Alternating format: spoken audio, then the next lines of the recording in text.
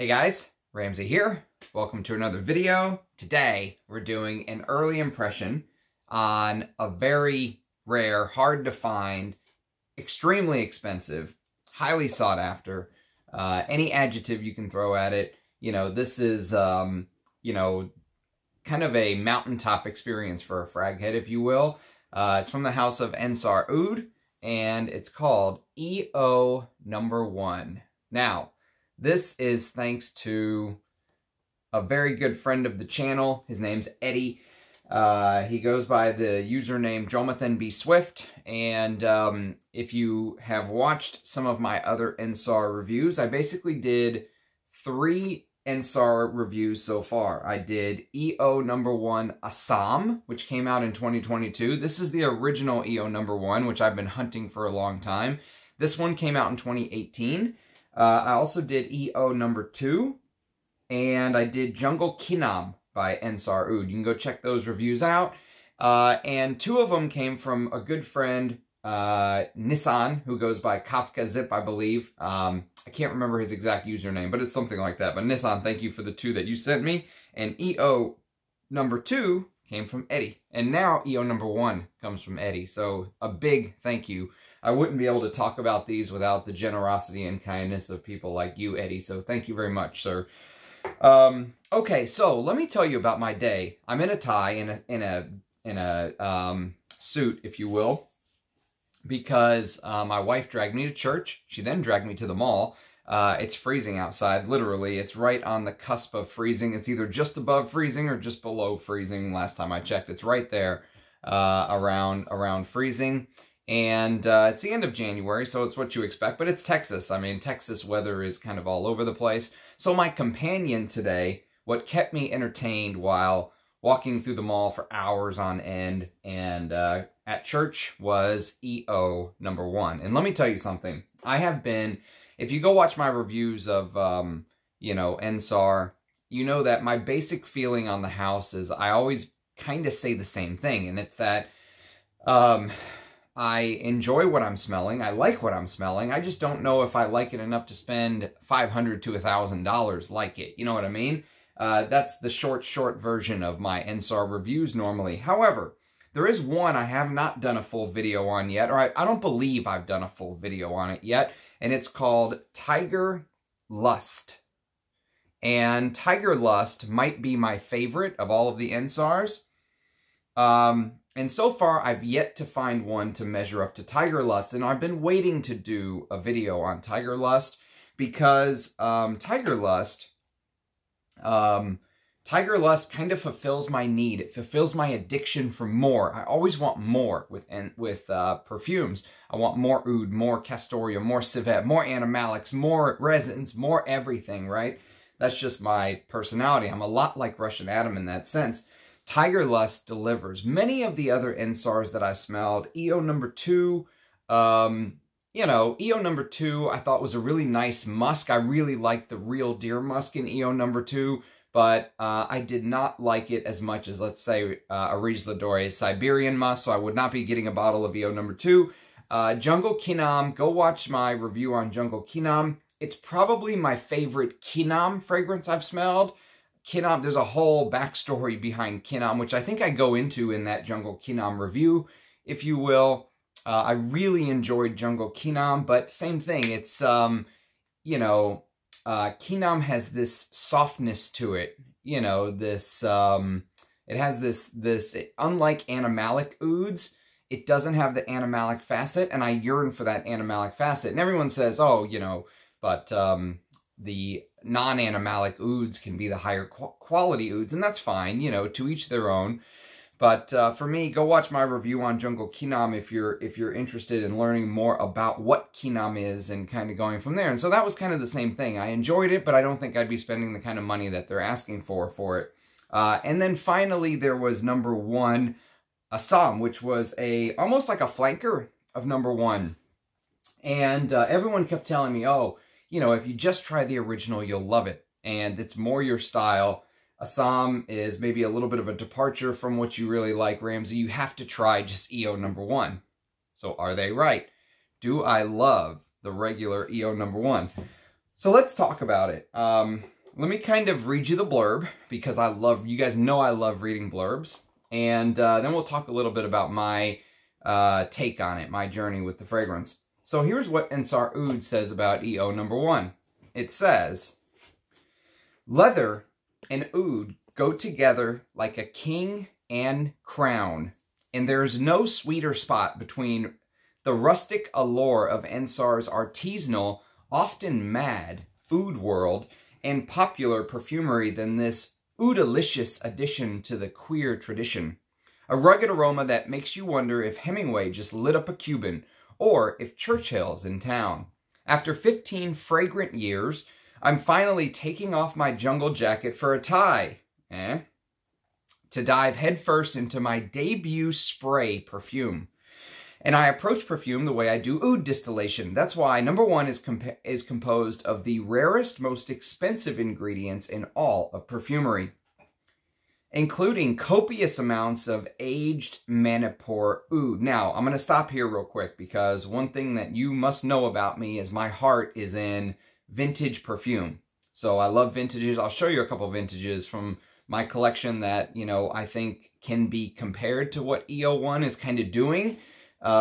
But, you know, I'm not an oud head in the sense that I couldn't tell you the differences between green versus black quinam, or, you know, Manipur oud versus Cambodian oud versus Assam oud, you know, maybe a very high level, but I'm not the type of person that's going to be able to go in there and say, you know, oh, this is the special oud that smells like strawberry Fruit Loops. No, that's not me, okay? So just keep that in mind. I love oud, but I'm not into oud in the way some people are. I don't own tolas of individual ouds or anything like that, okay? So just keep that in mind.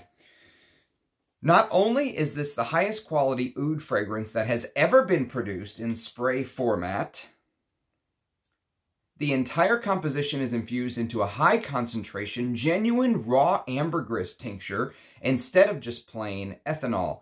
Similar tinctures of this kind sell for around 400 pounds or euros for 30 mils. Here, it's already included. I'll go through the notes in just a second. I've literally been called stupid for insisting to use such olfactory gems in a perfume. In fact, most critics advocate using synthetics exclusively, and I see their point. Why sacrifice rare rose and oud instead of synthetics that are 100 times cheaper? Not to mention, this is a staple argument. You never have to worry about reproducing the scent, i.e. it is scalable. You can sell a lot more. I insist on these insanities because to me, and people like me, there is a difference. You smell low-grade or lab-made oud, aka the oud note, and all you can do is laugh at how it's being compared to real high-caliber oud. Most can't even tell, but to any oud novice, the difference is red and blue. To any oud novice. I wonder if they meant expert. Maybe he did mean novice, that even a novice can see the difference between, you know, Norlimbanol and real oud. You'll exude wafts of a tobacco-heavy, old-school leather jacket aroma with an unmistakable Don Corleone, kiss my hand, compagno esteem, kiss the ring. Subtle but not soft, with a base that's all oud and vintage horse saddle leather. I soaked up the feedback and we received after number 1's launch and improved where folks felt it could be better, rounded off some edges felt were a bit rough, and introduced a couple of new ingredients to the ensemble that add tenacity, and longevity. And a few tweaks to this new Pure Perfume edition makes it even headier. The result is a stronger composition that lingers longer but doesn't overstay, louder sillage with a gentleman's discretion. No doubt, number 1 is not your typical extrait de parfum. It's not supposed to be. I wouldn't dream of topping the master Cuirs that came before, nor do I subscribe to modern industry standards of how long, how loud, and how far. This is an indie Cuir that's limited and niche, where I simply wanted to add an oud-inspired rendition to the legacy of Cuir de Russie, etc., etc., and offer perfume lovers the chance to experience just how amazing and exalting a fixative artisanal oud can be. In EO number 1, you pass third base to smell oud and leather drunk and in love.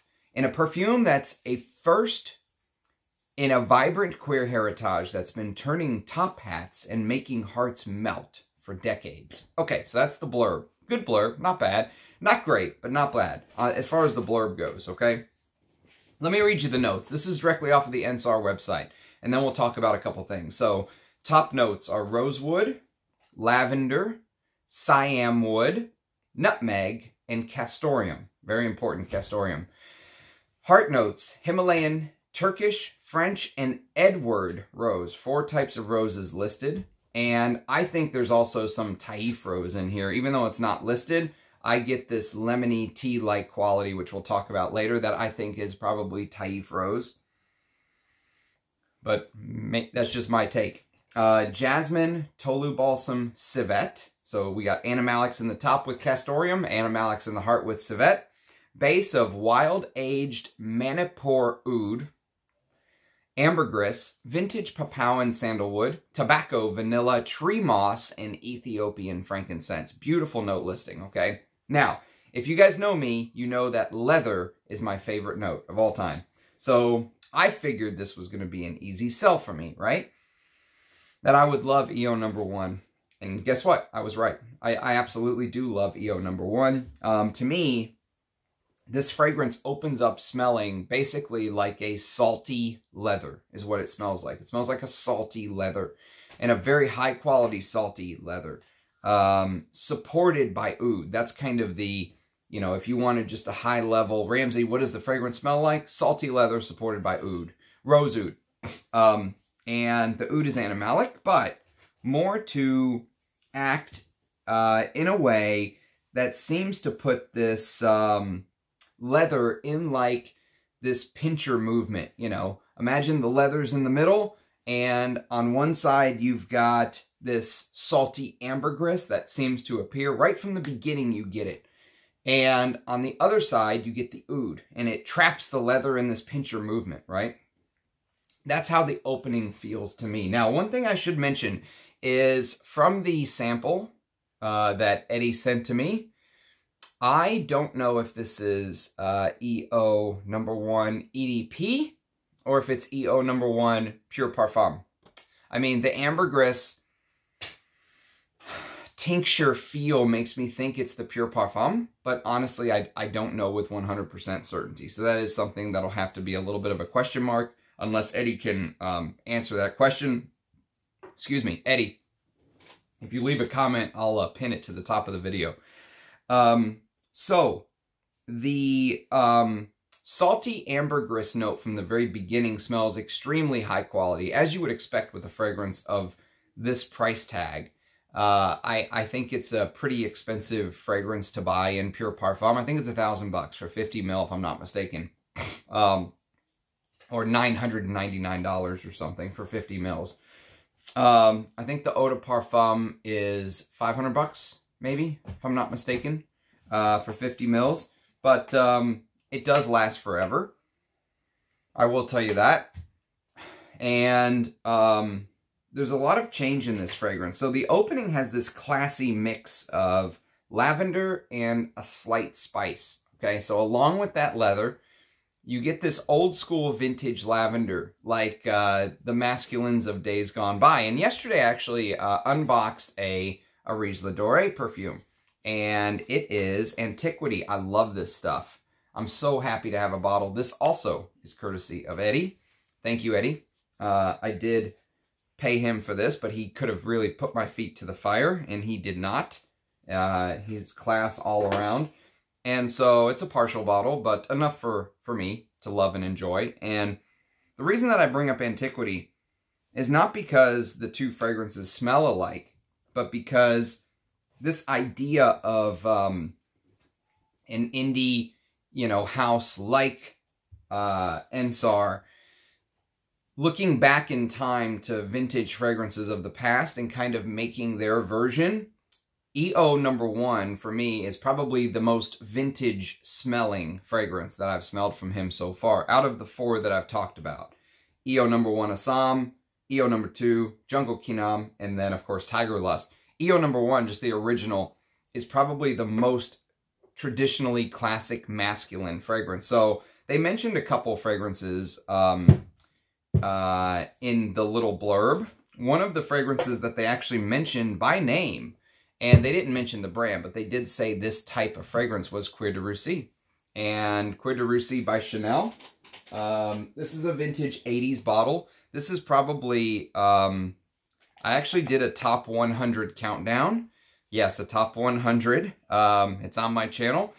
And this made the top 10 of my all-time favorite fragrances. So, Cuir de Russie, this is an 80s eau de toilette. The eau de toilette is discontinued. They don't make the eau de toilette anymore. My God, man. You know, and actually, that salty leather vibe follows through a little bit with Cuir de Russie. Now, one thing you don't get is you don't get the, you know, the Chanel style florals, of course, in EO number 1. Of course, Cuir de Russie doesn't have oud. There isn't that birch that really makes it a true Russian leather with EO number 1. But it kind of gets you in the ballpark, right? If you like something like Chanel's Cuir de Russie, or even sticking with Chanel, you know, that note listing, I kind of put my finger up and mentioned Castoreum in the top.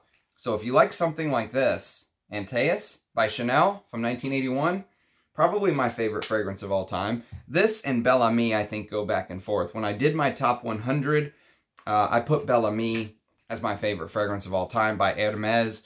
And, you know, there is a little bit of indecision on my favorite fragrances, or it changed. You know, it's obviously an evolving list, but one thing that usually never changes is the top 3. It's Bel Ami, Kouros, and Antaeus, somewhere in that order. Maybe next month, Kouros will be number 1. Right now, I honestly think I would probably put Bel Ami 2, and I would stick just Antaeus number 1. If you can find these older bottles that have a silver atomizer, go for it. You know, if you can then find an older bottle that this is all silver, the top, then it's even older than this bottle. But this is great. I mean, I've got one of those older bottles. They're all amazing. Chanel doesn't do bad reformulations, but the new one with the black atomizer has lost a little bit of its touch, I would say. The Castoreum's been toned down a bit. If you want that animalic Castoreum, hairy chest, you know, gold chain, hair hanging out over your shirt, 80s masculine feel, go for the older, you know, atomizer. But the reason I bring this up, I love Antaeus. Love. I feel so at home with Antaeus and Bel Ami. I actually had to go to Houston on work last week, and one of the 3 days that I was there, I wore Bel Ami as my scent of the day, one of those days. And I actually got a compliment out of the blue from somebody. But interesting, it was very interesting, because most people would be shocked I would wear something as harsh and strong as Bel Ami, but that's my character. That's who I am. That's the kind of stuff I prefer to wear. And if that's your character as well, these type of fragrances we're going to talk about today should definitely be on your to sniff list if you've never smelled them. Now, the reason that I mentioned Antaeus is because of that Castoreum in the top. And for me, the nutmeg adds this slight spice. And nutmeg does this thing that I've come to expect from nutmeg, in that it keeps everything in its place. Nutmeg is like the referee. It makes sure there's no fouls. It makes sure there's nothing going out of bounds. It kind of keeps everything in a nice little area, you know, make sure the ball stays in play. It's got the whistle, and it puts a little bow on top, right? Tells you when the game's over. Nutmeg does that. The spiciness of nutmeg does that to my nose. And as it dries, what ends up happening as, you know, from the time you spray, the salty leather vibe dominates for about half an hour to 45 minutes. Half an hour to 45 minutes in, you're going to start to notice a fragrance that begins to smell more like a traditional rose oud, okay? And so that traditional rose oud begins to kind of bloom, and what ends up happening is it starts to fight for control of the steering wheel with the leather, all right? So the leather's driving the car for the first 30 to 45 minutes. After that, the rose oud kind of begins to gain in strength and prominence, and it begins to feel like it's the one now driving the car. So here's what I think is happening. I think that this beautifully leathery Castoreum in EO number 1, and obviously this is not the bottle, this is just a little decant. I wish I had a bottle. It's a gorgeous bottle. It's got that leather pouch that it comes in, and to add to the quality of the work that Ensar does.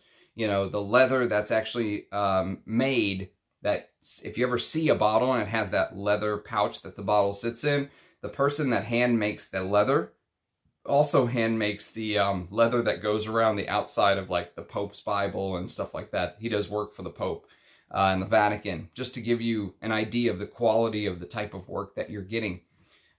Beautiful. I would love a bottle, but they're very expensive. I learned that whenever I got this little decant of Tiger Lust. This was also given to me by someone in the community, by the way. I bought something else from them and they threw this in as a thank you for buying, which just goes to show the kindness of the community. You know, that's one thing that has really shocked me since I've started this channel, is the generosity and the kindness, the outpouring of thanks from people, you know, for, you know, they say for the time and doing these videos and all. I enjoy doing them, but I was not expecting that at all. That's one thing that really kind of shocked me, is the kindness from your fellow man, right? So someone sent me that, and whenever I got my nose on this for the first time, I was like, shit, I need a bottle of Tiger Lust. Like, this is full bottle worthy. And I went to go buy a bottle, and I saw the price, and I was like, whoa, okay. So it is expensive. Obviously, the price is probably one of the biggest drawbacks with this brand, with Ensar Oud. But we'll talk about some of that later. But the castoreum, what it feels like in the beginning is, I think this castoreum gives off this leathery effect. And this, I have to admit, you know, I have been harsh on some Ensar fragrances in the past. For me, the leather in EO #1, that castoreum leather creation, goes in the Hall of Fame of castoreum leathers for me. This is right up there with my favorite type of leathery castoreum. This is a leathery castoreum fragrance. If you want to smell an amazing castoreum in modern terms, check out my friend Eugene's brand, Les Abstraits. He has a perfume called La Douleur Exquise, and it's a rose patchouli, but the castoreum Antoine Lee uses in there is mind-blowing. The best modern castoreum I've ever smelled. This is probably the best vintage castoreum I've ever smelled in Antaeus, and this is one of the best niche or indie castoreums I've ever smelled. EO #1 is fantastic, and you know, it's I think if you're into this type of perfume, it really is a must sniff. So what I think keeps my attention brilliantly as far as like how the fragrance dries and what ends up happening is, of course, the quality of the materials. I've mentioned that before. Here, they really do smell of the highest quality. It really smells like you're getting something extremely special, you know, a collector's item perfume for a person who loves fragrance. You know, it's not for just someone that's going to the mall and sniffing out a perfume. This is for the true frag head, in my opinion. And one thing that I notice, at least to my nose, is the transitions. The transitions are smooth. I mean, I'm thinking like S-Class Mercedes goes to, you know, 11th gear. You don't even feel a thing, right? And you're probably sitting in a lovely leather seat in the meantime. That's kind of the smoothness of the transitions. But there are transitions. That's the biggest thing. It's not linear. There are transitions, and the transitions are between some of my favorite notes of all time. That's the other thing, is you're talking about switching between notes and accords and then back again of my favorites, right? So I think this perfume, honestly, I think this perfume should have been called EO0 instead of EO1, because to my nose, the fragrance makes a big circle with its transition. It starts with this salty leather, it goes through phases, and it actually ends up back with a leather finish. And so I think it should have been called EO0 because of that, because it does have this circular, this infinity. It goes around, you could, you know, go around the roundabout forever with this fragrance. It has this completeness to it, if you will. Excuse me, I'm just going to grab a sip of water here. Pardon me. All right. Excuse me whilst I hydrate. Okay. So it begins with this salty ambergris with leather, which you know, I think is probably the castoreum. When you first spray, you're probably getting that castoreum from the very beginning. Castoreum can have this slightly metallic warmth to it, you know. There's this warmth to the leather. Almost like you're smelling the live animal that it was before it turned into a piece of leather, right? And it transitions from that leather, like I said, to this rose oud. And that's where it brings in the introduction of animalic note number 2, around the 1 hour mark. And animalic note number 2 is civet. And you guys know I love civet. I love all animalic notes. Actually, I'm a sucker for animalic notes. Anything animalic, I'm a fan of. Civet, castoreum, oud, hyrax, ambergris, musk, you name it, it's animalic. I love it, right? So here they introduce civet. And it's in the heart stage where you're going to start to get an accord not listed, a note or an accord that is not listed. And I mentioned it earlier, it's T.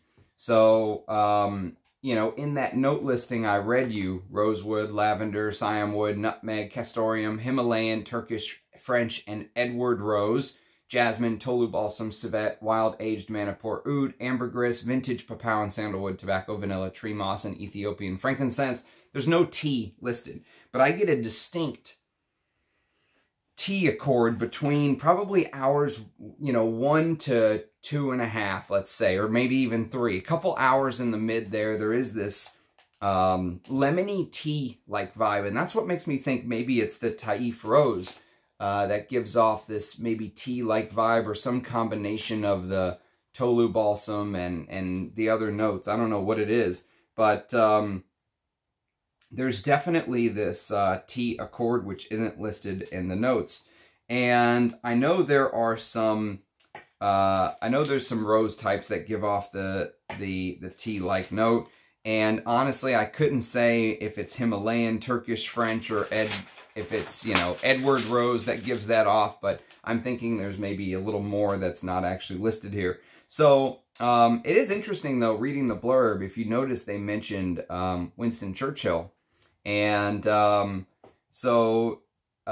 Winston Churchill will bring up images in your head, probably of like a classic Victorian, you know, English gentleman of the days gone past. And those kind of compositions, those vintage compositions, really do speak to my heart. And this has that. It has that, it's so good. I mean, it has this vintage, old school masculine bit to it, but also this modernity because of this modern indie house profile with the oud.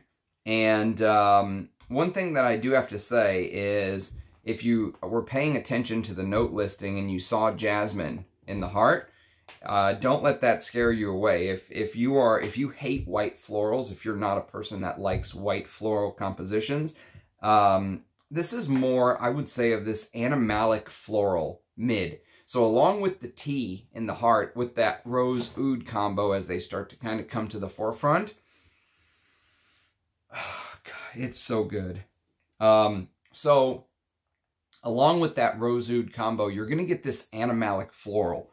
And the blend or mixture reminds me a bit of the way that they used to do vintage animalic florals in the days gone past. So I'm talking the 80s. In fact, many of the mid to late 80s masculines were animalic floral fragrances. Like, I'll give you a couple examples just real quick, off the cuff. So if you guys are familiar with this is only a tester that I got from Areej. So Areej at Enchanté Perfume. So I could not, I do not have a cap. But just to give you an idea, this is Alain Delon Iquitos, one of the most prized, sought-after, vintage, long-gone masculine fragrances. I have 2 bottles of this because I love it so much. This is a tester, so there's no cap, but my God, man. You know, Gerard Anthony he just never made a bad fragrance in his life. Everything Gerard Anthony touched was a masterpiece. I think this is so good. The way that the florals blend together into this, you know, oak mossy, green, musky, animalic. There's definitely some civet or something in here. It's so, so good though, but the florals are extremely prevalent. The jasmine in particular, you'll really notice here, but it's done in a different way. And the other one that kind of came to mind was maybe something like this. And these are a little obscure fragrances if you're not into vintage masculines, but Paco Rabanne's Tenere. This is done by Pierre Wagner, the same perfumer who did my favorite honey fragrance, Boss No. 1 from the mid-'80s. This is a couple years after Boss No. 1. And, you know, it just has this, this decaying, animalic, floral accord that would fit perfectly in a women's fragrance. So what's so crazy about this is you're taking a traditionally masculine opening with castoreum and lavender and nutmeg, traditional masculine opening, and you're kind of blending it with this big floral heart. At least 5 florals that they list: Himalayan, Turkish, French, Edward Rose, and Jasmine. And I think there's probably more florals that are not listed, is my guess. So you kind of get this rose, oud, vintage floral accord, but it still somehow, to my nose, stays extremely masculine. It never goes, you know, although I think this would be amazing on a woman. I think most of the people that you would find that are attracted to this would be men, would be my guess, just because of that traditional masculine feel. And then you add the fact there's that vintage feel, that vintage traditional masculine feel, which, like I was saying, maybe they were slipping in some feminine touches here and calling it masculine for marketing. And I know they were doing that here because Iquitos was actually supposed to be Dior's Poison. It just missed out. It was actually the finalist to be Dior's Poison. It missed out to now Dior Poison, of course, became Dior Poison. What it became is exactly how it should have become, but this was in the running for a feminine fragrance, as it is, you know. Alain Delon just saw the brilliance of it and took it and turned it into a masculine fragrance. And so I know there's some gender bending between the roles back in the day, and the marketing of perfume can then be just that, marketing, but let's say traditionally masculine, if you will, okay? Then it transitions again, okay? So we talked about a couple transitions already, from that salty leather, which I love that salty leather opening, to that rose oud, to that slightly vintage, decaying, animalic floral, but the oud and the rose stays. So you have to kind of look for that vintage, decaying floral a bit, but it's there. You'll get it in the mid, especially hour 2 to 3, which I'm in right now because I reapplied. And then you get more transitions. And finally, if you go back to the blurb, it says, you pass third base to smell oud and leather drunk in love. Back from the blurb. You pass third base, as Ensar writes on his website. You will get this smoky leather. So that's where this, sometimes I think you smell something that smells like smoky leather jacket, right? Almost in the idea of like that smoky leather that Tuscan leather brings to you, but this is a different type of leather. Tuscan leather feels like, you know, a bad boy in a pool hall with, you know, stale cigarette smoke in the air. This feels like, you know, the corporate lawyer that you see on TV commercials that said, I won these people $685 million, you know, and he's dressed in a $7,000 Armani suit. And, you know, he's probably on the millionth floor drinking the most expensive scotch money can buy. And if he has a leather jacket on, I promise you he didn't get it from Ross or Marshall's. I mean, this feels like you are smelling the highest quality leather. It smells extremely expensive. And sometimes it kind of gives off this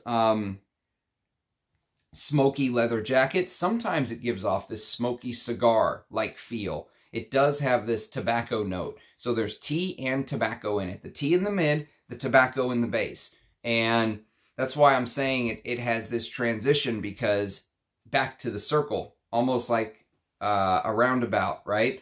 It kind of transitions back from that rose oud stage, that decaying floral stage, that animalic floral stage, whatever you want to call it, and it kind of transitions into this smoky leather again. So it starts salty leather and kind of finishes smoky, smoky leather. Now, there is tree moss listed. So again, another traditionally masculine note.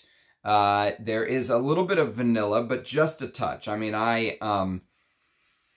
if you don't like sweet fragrances, like I don't like sweet fragrances, because you guys know most of the time I do not like sweet fragrances, you will like this. Okay, there is no cheap you know, base smell. None of this sweetness that's kind of crept into masculine perfume in the last 10, 20, 30 years. It's not here at all, right? It's the vanilla is just a touch. And I think maybe there's a little bit of musk. I think there's a little bit of maybe real deer musk that's not listed.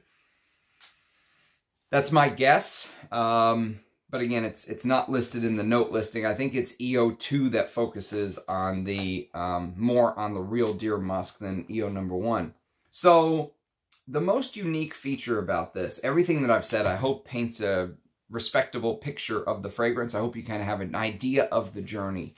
And to me, the most unique feature about this entire blend is how it manages to be all these things I mentioned, and yet also manages to stay so wearable. There's something that about this blend that it won't offend. Like, you know, it went to proper elocution school, and, you know, it knows exactly how to dress. It holds the door open for people. It's a respectable fragrance, which can be a pro or it can be a con. And this is where I think my personal taste plays into this a little bit. You know, you have to understand your own personal taste and what you love and what you don't love. And while I think it's neat, I think it's awesome that I can wear this to work. This could be a signature scent easily. You know, if you're somebody, like I mentioned, the high-powered attorney, if you're somebody who wears one fragrance every single day and you want to wear some of the, you know, one of the best just signature scent fragrances you can wear, as far as like a modern indie fragrance, if you will, you're not into the stuff I'm into, the vintages, I would say EO number 1 would be an amazing signature scent. Tiger Lust would be too much to be a signature scent. As much as I love it personally, I think it's still my favorite Ensar Oud Tiger Lust. You know, I think it's probably too much to be a signature scent. But EO number 1, it really feels like you could wear it to work, you could wear it on a date, you could wear it to court, you could wear it to weddings, anywhere. I mean, there's nothing that I don't think you could throw at this that this would fail in. I would love to see how this works in the heat, because it is very cold today. Like I said, it's about freezing, but I think it'll be fine, to be honest with you. But, however, if Ensar was sitting across the table from me saying, Ramsey, I'm going to make you a bespoke version of EO number 1, I would basically tell him that I want the rough edges put back in. If you read his little blurb, he said that he soaked up the feedback and rounded off some edges that he felt were a bit rough. And I would tell him to put those rough edges back in. You know, I want the sharp edges. I wanted the corners. I want the tough, rough, challenging oud, challenging, rough leather. That's why I love Bel Ami so much. Bel Ami is just an unapologetic, you know, iris, leather, smoke, wood. You know, it's so 80s. It's perfect for me. And same with Antaeus. I mean, Antaeus is all about the castoreum, and one of the best castoreum uses of all time. There's a little bit of beeswax in there and other stuff, of course, that I love, but the castoreum is the key. And so I would say put the rough edges back. I want it to be a little bit more offensive. I want it richer and deeper and darker, and, you know, take the politeness out. Take that EO number 1 that went to elocution school, grab them out of there, put them on the streets for a little bit, get him rougher, you know, get his hands calloused. He's too polite for me, I think, to be, which is something that I think you have to kind of know your taste to really be able to say something like that, because this is such a beautiful blend. Stunning ingredients. It's my kind of fragrance through and through, and I can see and appreciate all of it. However, there's just something, you know, he mentions Don Corleone. I made the joke about kissing my pinky ring, right? He mentions Don Corleone. I want to see more of the dark side of Don Corleone. To me, EO number 1 is all Don Corleone, smiling, playing good guy for the camera. You know, it's the public Don Corleone. It's the face that Don Corleone puts to the public. I want to see the dark side of Don Corleone. I want to smell and hear what goes on in the shadows, right? When the cameras aren't on. But that's my personal taste. You might smell this and go, oh my God, you want the animalics to be heavier? You want the leather to be rougher? You want it to be even bigger of a fragrance? Because this is a very, like I said, that's one of the most unique things about this, is it walks that line between being so wearable and also, you know, having all of these amazing ingredients and features and benefits to the fragrance. So I think you have to kind of know your taste. For you, it may be the best fragrance of all time. For me, it's going to be one of these fragrances where I'll put it on the list along with Tiger Lust. If I ever purchased full bottles of Ensar Oud, these would be the two. It would be Tiger Lust or EO number 1, the original, not the Assam version, just EO number 1. So that's my take. I hope to see a lot of people in the comments that are familiar with EO number 1, because I would love to see if you agree, disagree, love, hate my review. You know, I love the feedback. I love the interaction with you guys. That's one of the coolest things about, you know, doing these videos, is getting to interact. And I've always said it before that I learn more from you guys than you do from me. So please do leave a comment. Likes and subscriptions, of course, always help the channel. But of course, you don't have to do that. But, you know, it does help with the YouTube algorithm and all that fun stuff. And so thank you very much for watching, everybody. Cheers, guys. And I'll catch you again next time. Bye-bye.